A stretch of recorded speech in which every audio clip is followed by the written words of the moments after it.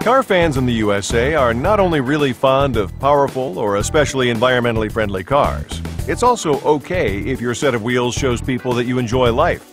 You can marvel at examples of both these things at the VW stand at the Los Angeles Auto Show. The new US Passat makes its motor show debut in LA. The facelift is not just a visual makeover.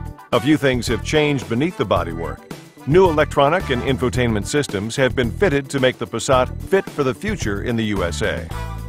When it comes to driver assistance systems too, the US Passat no longer has to live in the shadow of its European brother. The choice of engines ranges from 167 bhp to 276 bhp. This is what it looks like, the winner of the Global Rally Cross Championship. In this Beetle GRC, the former Formula One driver Scott Speed won the championship title.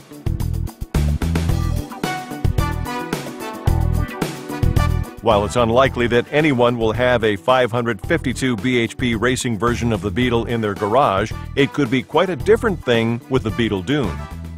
This crossover model, which is reminiscent of the legendary Baja California buggy, is a real crowd puller. A host of off-road possibilities. Big 18-inch wheels and bodywork with 10 millimeters more ground clearance combined to make a distinctive design. You can recognize the Beetle Dune from the front by a large central air inlet with a black honeycomb grille. The silhouette is characterized by the black wheel arch and bodywork extensions. The black side strips are an amusing feature. They commemorate the style of the old running boards of the legendary rear-engine Beetle. The Beetle Dune won't just be built as a limousine. The convertible is bound to have a lot of fans in the Sunshine State.